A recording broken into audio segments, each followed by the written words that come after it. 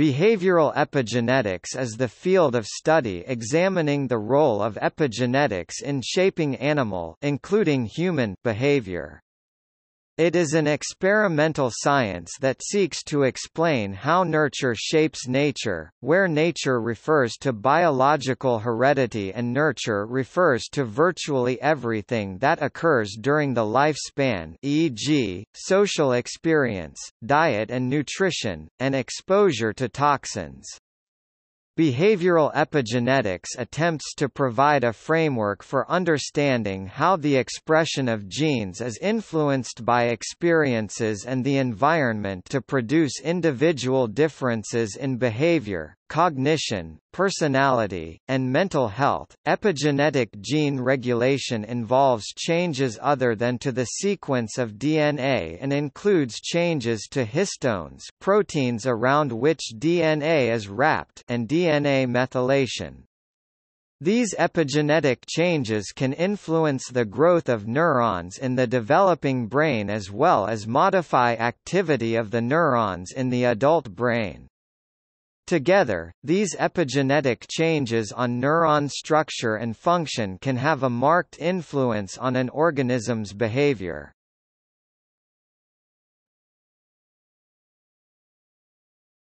Topic: Background. In biology, and specifically genetics, epigenetics is the study of heritable changes in gene activity which are not caused by changes in the DNA sequence. The term can also be used to describe the study of stable, long-term alterations in the transcriptional potential of a cell that are not necessarily heritable. Examples of mechanisms that produce such changes are DNA methylation and histone modification, each of which alters how genes are expressed without altering the underlying DNA sequence. Gene expression can be controlled through the action of repressor proteins that attach to silencer regions of the DNA. DNA methylation turns a gene off. It results in the inability of genetic information to be read from DNA. Removing the methyl tag can turn the gene back on. Epigenetics has a strong influence on the development of an organism and can alter the expression of individual traits. Epigenetic changes occur not only in the developing fetus, but also in individuals throughout the human lifespan. Because some epigenetic modifications can be passed from one generation to the next, subsequent generations may be affected by the epigenetic changes that took place in the parents.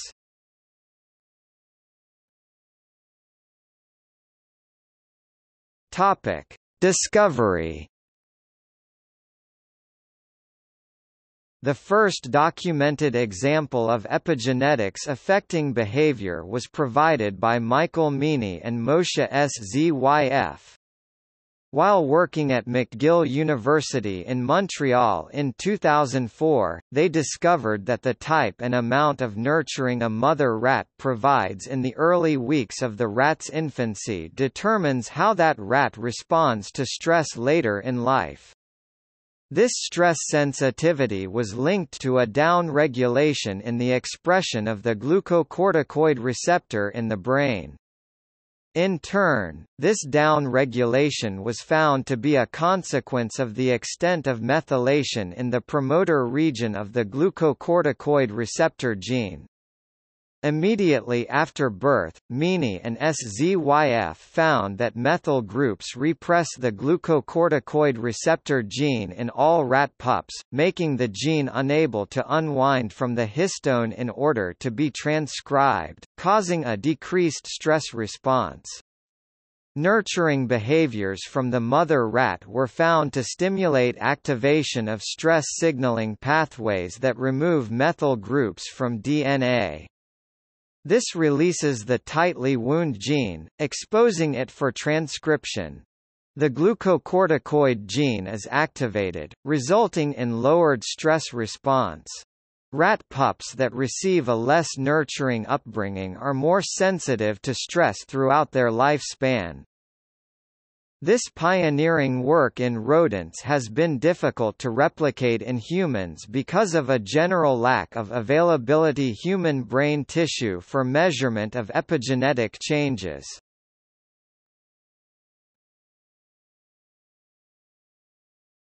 Topic: Research into epigenetics in psychology.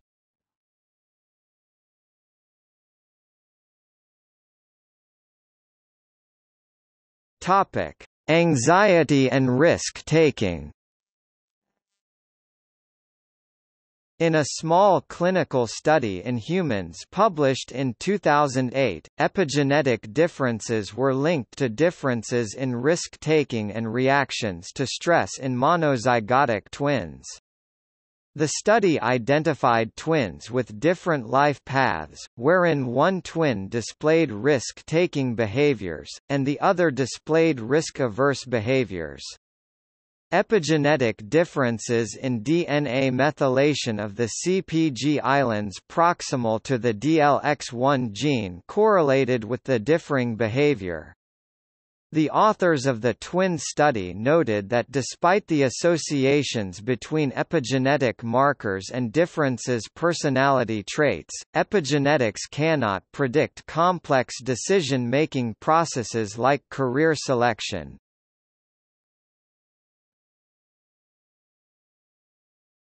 Topic: Stress.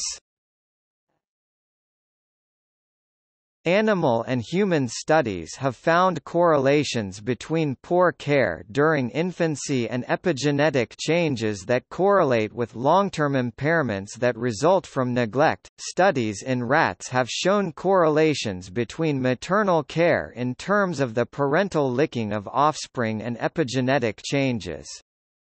A high level of licking results in a long-term reduction in stress response as measured behaviorally and biochemically in elements of the hypothalamic pituitary adrenal axis (HPA).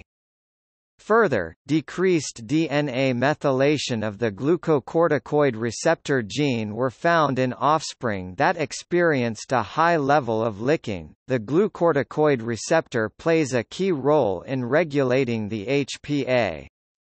The opposite is found in offspring that experienced low levels of licking, and when pups are switched, the epigenetic changes are reversed.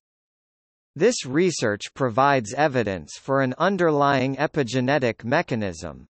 Further support comes from experiments with the same setup, using drugs that can increase or decrease methylation.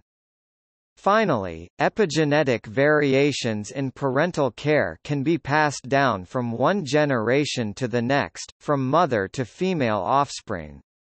Female offspring who received increased parental care, i.e., high licking, became mothers who engaged in high licking, and offspring who received less licking became mothers who engaged in less licking. In humans, a small clinical research study showed the relationship between prenatal exposure to maternal mood and genetic expression, resulting in increased reactivity to stress in offspring. 3 groups of infants were examined: those born to mothers medicated for depression with serotonin reuptake inhibitors, those born to depressed mothers not being treated for depression, and those born to non-depressed mothers. Prenatal exposure to depressed, anxious mood was associated with increased DNA methylation at the glucocorticoid receptor gene and to increased HPA axis stress reactivity. The findings were independent of whether the mothers were being pharmaceutically treated for depression. Recent research has also shown the relationship of methylation of the maternal glucocorticoid receptor and maternal neural activity in response to mother-infant interactions on video. Longitudinal follow-up of those infants will be important to understand the impact of early caregiving in this high-risk population on child epigenetics and behavior.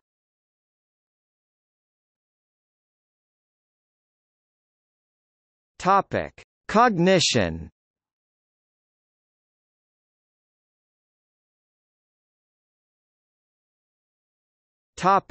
Learning and memory.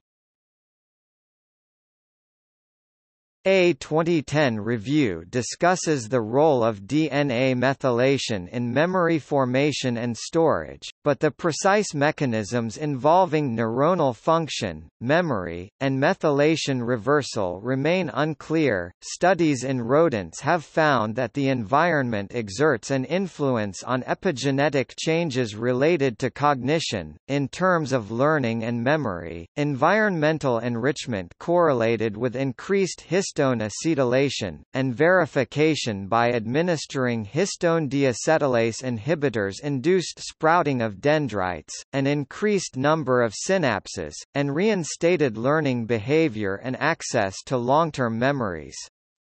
Research has also linked learning and long-term memory formation to reversible epigenetic changes in the hippocampus and cortex in animals with normal functioning, non-damaged brains. In human studies, post-mortem brains from Alzheimer's patients show increased histone deacetylase levels.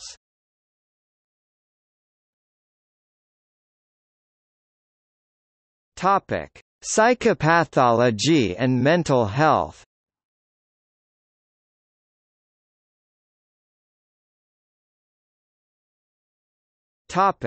Drug addiction.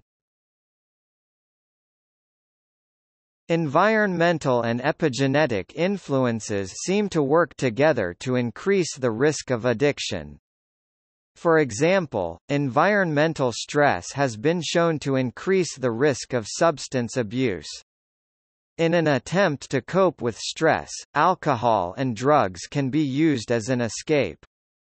Once substance abuse commences, however, epigenetic alterations may further exacerbate the biological and behavioral changes associated with addiction. Even short-term substance abuse can produce long-lasting epigenetic changes in the brain of rodents, via DNA methylation and histone modification. Epigenetic modifications have been observed in studies on rodents involving ethanol, nicotine, cocaine, amphetamine, methamphetamine and opiates. Specifically, these epigenetic changes modify gene expression, which in turn increases the vulnerability of an individual to engage in repeated substance overdose in the future. In turn, increased substance abuse results in even greater epigenetic changes in various components of a rodent's reward system, e.g., in the nucleus accumbens.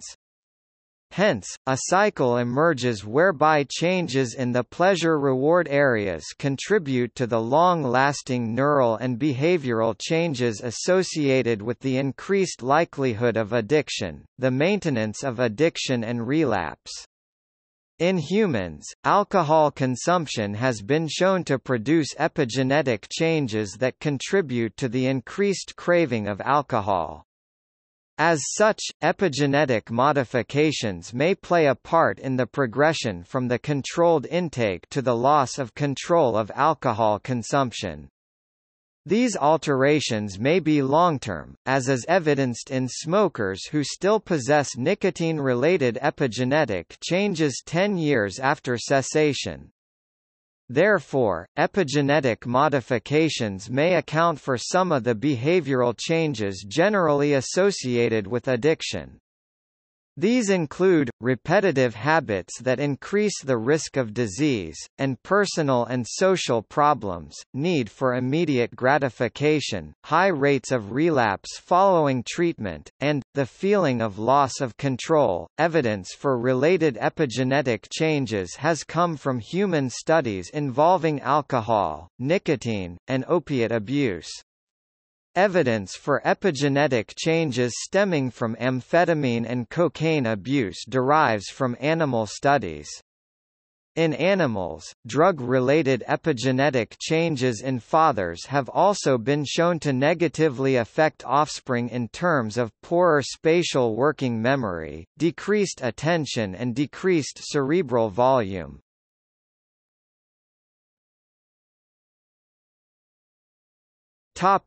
Eating disorders and obesity. Epigenetic changes may help to facilitate the development and maintenance of eating disorders via influences in the early environment and throughout the lifespan. Prenatal epigenetic changes due to maternal stress, behavior and diet may later predispose offspring to persistent, increased anxiety and anxiety disorders. These anxiety issues can precipitate the onset of eating disorders and obesity, and persist even after recovery from the eating disorders. Epigenetic differences accumulating over the lifespan may account for the incongruent differences in eating disorders observed in monozygotic twins. At puberty, sex hormones may exert epigenetic changes via DNA methylation on gene expression, thus accounting for higher rates of eating disorders in men as compared to women. Overall, epigenetics contribute to persistent, unregulated self-control behaviors related to the urge to binge.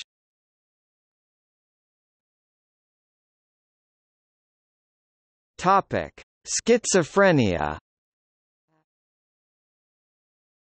Epigenetic changes including hypomethylation of glutamatergic genes, i.e., NMDA receptor subunit gene NR3B, and the promoter of the AMPA receptor subunit gene GRIA2 in the post-mortem human brains of schizophrenics are associated with increased levels of the neurotransmitter glutamate.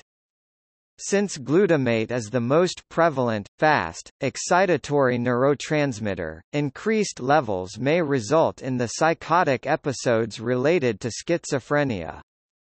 Epigenetic changes affecting a greater number of genes have been detected in men with schizophrenia as compared to women with the illness. Population studies have established a strong association linking schizophrenia in children born to older fathers. Specifically, children born to fathers over the age of 35 years are up to 3 times more likely to develop schizophrenia. Epigenetic dysfunction in human male sperm cells, affecting numerous genes, have been shown to increase with age. This provides a possible explanation for increased rates of the disease in men. To this end, toxins, e.g., air pollutants, have been shown to increase epigenetic differentiation. Animals exposed to ambient air from steel mills and highways show drastic epigenetic changes that persist after removal from the exposure. Therefore, similar epigenetic changes in older human fathers are likely. Schizophrenia studies provide evidence that the nature versus nurture debate in the field of psychopathology should be re-evaluated to accommodate the concept that genes and the environment work in tandem. As such, many other environmental factors, e.g., nutritional deficiencies and cannabis use, have been proposed to increase the susceptibility of psychotic disorders like schizophrenia via epigenetics.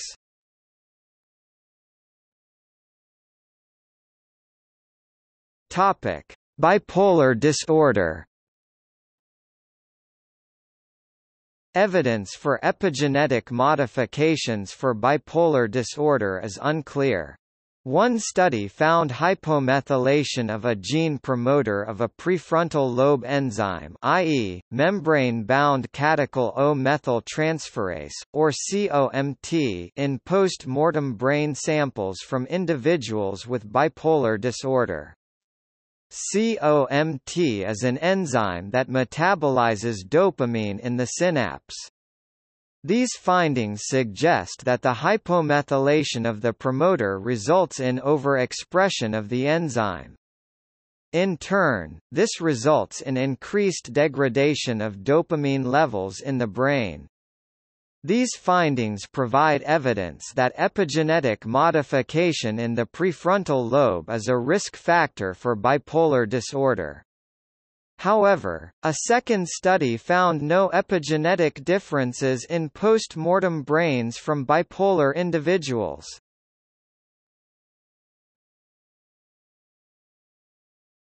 Topic: Major depressive disorder. The causes of major depressive disorder (MDD) are poorly understood from a neuroscience perspective. The epigenetic changes leading to changes in glucocorticoid receptor expression and its effect on the HPA stress system discussed above, have also been applied to attempts to understand MDD. Much of the work in animal models has focused on the indirect downregulation of brain-derived neurotrophic factor (BDNF) by overactivation of the stress axis. Studies in various rodent models of depression, often involving induction of stress, have found direct epigenetic modulation of BDNF as well.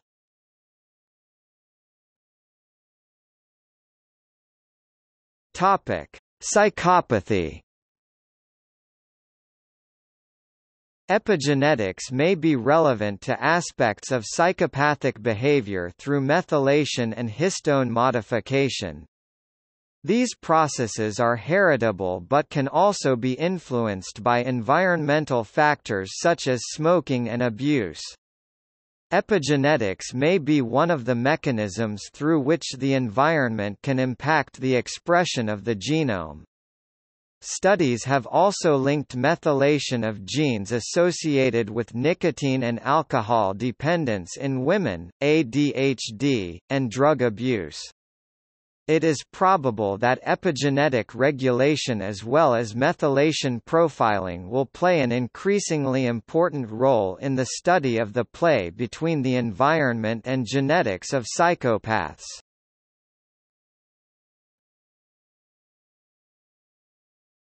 Topic: Suicide. A study of the brains of 24 suicide completers, 12 of whom had a history of child abuse and 12 who did not, found decreased levels of glucocorticoid receptor in victims of child abuse and associated epigenetic changes.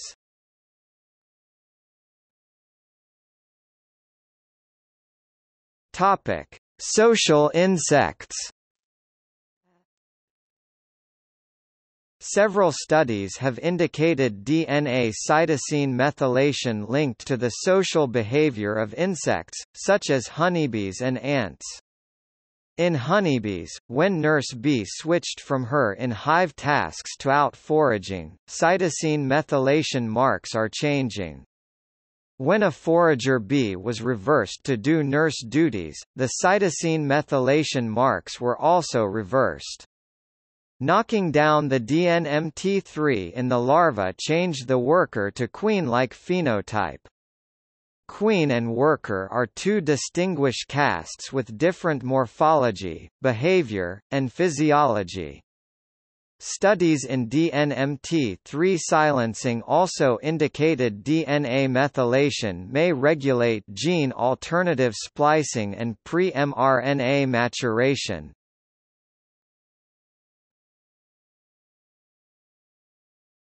Topic: Limitations and future direction. Many researchers contribute information to the Human Epigenome Consortium. The aim of future research is to reprogram epigenetic changes to help with addiction, mental illness, age-related changes, memory decline, and other issues. However, the sheer volume of consortium-based data makes analysis difficult. Most studies also focus on one gene. In actuality, many genes and interactions between them likely contribute to individual differences in personality, behavior and health. As social scientists often work with many variables, determining the number of affected genes also poses methodological challenges. More collaboration between medical researchers, geneticists and social scientists has been advocated to increase knowledge in this field of study. Limited access to human brain tissue poses a challenge to conducting human research. Not yet knowing if epigenetic changes in the blood and non-brain tissues parallel modifications in the brain, places even greater reliance on brain research. Although some epigenetic studies have translated findings from animals to humans, some researchers caution about the extrapolation of animal studies to humans. One view notes that when animal studies do not consider how the subcellular and cellular components, organs and the entire individual interact with the influences of the environment, results are too reductive to explain behavior. Some researchers note that epigenetic perspectives will likely be incorporated into pharmacological treatments. Others caution that more research is necessary as drugs are known to modify the activity of multiple genes and may, therefore, cause serious side effects. However, the ultimate goal is to find patterns of epigenetic changes that can be targeted to treat mental illness, and reverse the effects of childhood stressors, for example. If such treatable patterns eventually become well established, the inability to access brains in living humans to identify them poses an obstacle to pharmacological treatment. Future research may also focus on epigenetic changes that mediate the impact of psychotherapy on personality and behavior. Most epigenetic research is correlational, it merely establishes associations. More experimental research is necessary to help establish causation.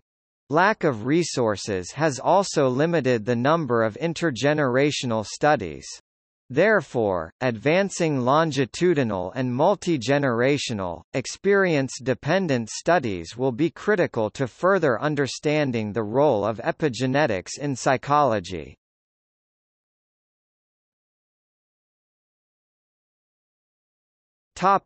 See also: